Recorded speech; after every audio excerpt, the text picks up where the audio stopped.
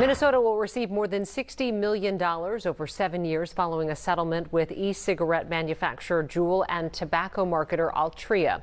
The state sued the companies for their roles in the vaping epidemic. The settlement requires Juul to pay 1/3 of the money within 30 days and 60% within the first year. The state legislature will then appropriate the funds on further efforts to curb tobacco use. My office will continue to do its part to protect kids from getting hooked on these harmful products.